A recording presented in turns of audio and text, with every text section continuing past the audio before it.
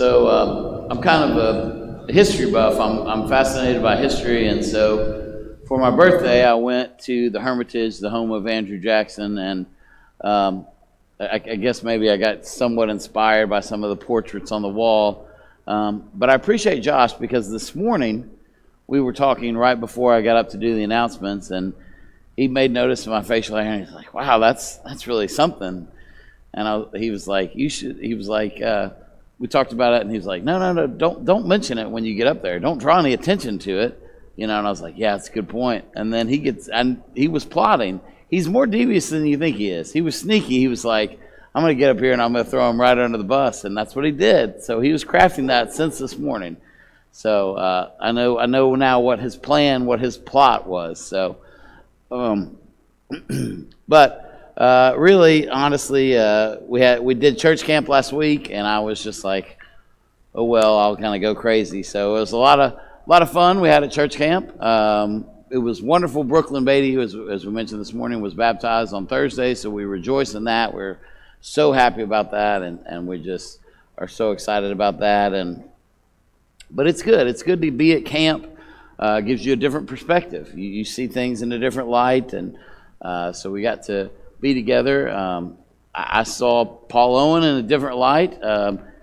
Pretty good at a tug of war. I did not know this. I should have done this, seeing him, but my team was against his team, and we lost pretty handily. So, sometimes you think, hey, he's just a pretty good song leader, and he may be really great at tug of war. You just never know. So, also with camp, the people that went got to hear a version of this sermon, as it was one of the things that we talked about up there, but I just wanted to kind of share it. It's a little different audience. With church camp, I was preaching this to children, and tonight, and I'm preaching it mainly to adults. But I wanted to talk to you about God's discipline. And it's sometimes something that we don't always really look at and think about, but perhaps you remember this phrase or statement growing up. This is going to hurt me more than it's going to hurt you, or this hurts me more than it hurts you. And if I'm honest, I'm not old enough for, I did not ever pick my own switch. I did not ever have that luxury. I don't know if we lived in the city, so it was just sort of like a belt would have to suffice. So I did have many a paddlings, occasional belt whooping. And those are bad. Those are not fun. And again, as I mentioned to the kids, it may be a shock that I wasn't the best child. So I needed discipline. I needed reprimanding. And I told the kids, and for me, the worst was certainly, wait till your father gets home, because you have that building, of anxiety and fear. But even sometimes worse to me was, if I was goofing off, I always remember it in the grocery store. I'm doing something silly, and my mom would grab a hold of me in one fell swoop. Still don't know how she did it, but she would grab me, pull me over, give me a swat, and then push me back over like nothing ever happened, and then I was supposed to just go on like that didn't just happen. And so then as a little boy, you're just kind of looking around like, I'm so embarrassed. I hope nobody saw that, and then the fear of mom is back, where it needs to be. So it was scary as a kid, discipline. Not necessarily always scary. But I remember hearing this is going to hurt me more than it's going to hurt you. And I thought, man, what a lie that is. There's no way. This is miserable. There's no way that you can be more miserable than I am right now. But as you grow, and as you grow as an adult, it makes more sense. You begin to understand that it's not fun to discipline your children. It's not fun when you have to reprimand them, when you have to correct them. But you do it because you love them. And God disciplines us because He loves us. Because He's good. He knows that He has to discipline us. He is a good God, and so therefore He has to be just. He has to correct us. With God's people, what we talked about at camp this week, we talked about the idea that when God's people go away, Oftentimes they're disciplined by being allowed to be in captivity. And Jeremiah was one that was very good about speaking about this and saying, you come back to God and then things will be okay. But God was disciplining them. God was correcting them. And God doesn't want to do that, but he has to. He has to correct us. Because we're going to sin. We're going to do things the wrong way. And he explains it in his prophets in Jeremiah and Isaiah that if you do what God wants you to do, then God is going to protect you. God is going to provide for you. He promises restoration, that things will be restored. But it's hard for us with our parents, with our children, with God to understand discipline sometimes. I want to look at Hebrews chapter 12, beginning in verse 5. Let's see if I can get my... Hebrews 12, verse 5. And I sent that in as the wrong thing, so pay no attention to this verse up here. But I'll read this for you. Hebrews 12, verse 5. And you have forgotten the exhortation which speaks to you as sons. My son, do not despise the chastening of the Lord, nor be discouraged when you are rebuked by him. For whom the Lord loves, he chastens, and scourges every son whom he receives. If you endure chastening, God deals with you as with sons. For what son is there whom a father does not chasten? But if you are without chastening, of which you have all become partakers, then you are illegitimate and not sons. Furthermore, we have all had human fathers who corrected us, and we paid them respect. Shall we not much more readily be in subjugation to the Father? For indeed, for a few days chastened us as he seemed best to them, but he for our profit, that we may be partakers of his holiness. Now, no chastening seems to be joyful for the present, but grievous. Nevertheless, afterwards, it yields the peaceable fruit of righteousness to those who have been trained by it. So we have this idea, and we understand God disciplines. And we know and we see, as we read, God disciplines because he loves us. Again, with children, the reason we correct is because we want them to avoid the mistakes that we've made. We want them to avoid the pain that we have suffered. We want them to be careful, to be safe.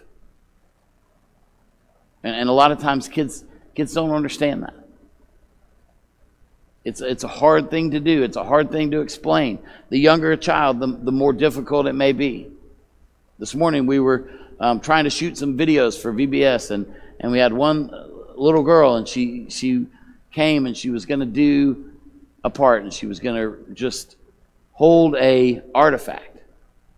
But she didn't understand what we were trying to do, and she got upset. She started to cry. We weren't trying to reprimand her. We weren't being hard on her. We were just trying to allow her to do this, but she didn't understand. And we've all been there with our kids when we say, no, and they get upset. As young kids, when we try to tell them, no, don't touch the stove. Or when you're holding their hand and they want to pull away, and you say, no, you have to hold my hand right now. We're going to cross the street. You got to stay with Daddy. You got to hold my hand. And sometimes, as human nature is, we want to resist. They want to resist. So we have to discipline. I won't even get into teenagers because mine are about to drive me crazy, and I probably won't be able to say anything nice about them up here. But why? Why do I have to do that? I don't know how many times I've said because I said so without wanting to throw something at them, but they question everything. Why do we got to do that? I don't want to do that. but we have to correct them. Because correction is done out of love. And it's done out of the things in life that we want them to learn. And the same is true with God. God corrects his people because he says, I want you to be with me in eternity. This path that you're going down leads to sin. This path that you're going down leads to death. This path that you're going down could lead to hell. So he corrects us. He wants us back on the right path. So he disciplines us in his word. God is not being mean to us. He's disciplining because he loves us. One thing we talked about was it is a lot easier to build fat than it is to build muscle. I would definitely be an expert on this. Trust me, I know this. It's really simple. You want to eat something and then you just want to sit down. That is a great way for you to build fat. Okay? To build muscle, it's a little bit different. And this one I'm not as much of an expert on. But I do know that you build muscle by breaking it down and then allowing the muscle to rebuild itself. Resistance, stuff that goes against the muscle, is what builds muscle. Scripture tells us this. Iron sharpens iron. We can't be stagnant and grow. There has to be resistance. There has to be a pushback against for muscle to build. And the same thing is true with our spiritual walks. In order for us to be spiritually healthy, we have to face resistance. We have to face hardships. It's very dangerous when we become stagnant Christians, when we don't do anything. We have to be careful that we do not fall into that same trap. Because God's love is not going to allow us to fall into that trap. God loves us too much to allow us to get lazy. And he will push against us because he loves us. As we get ready to wrap up, the final thing that I want to share with you is this, and it's interesting wording. And whenever I quote this proverb, people always like to check me on it, like to look at it and make sure I read this correct, especially the kids that I teach. They always say, does that really say that? But Proverbs chapter 12, verse 1 says this: whoever loves instruction loves knowledge. That's fairly simple. If you love instruction, you love knowledge. You hear people teach and you say, I want to know more. You sort of lean in and say, tell me more. All of us have things that we love to hear about, that we love to learn about.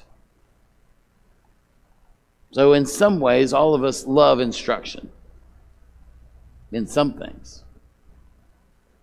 But there are times when we will not want to be corrected.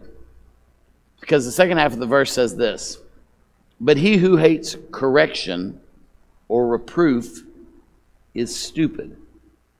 And again, that's New King James. That's what the translation says. He who hates correction is stupid.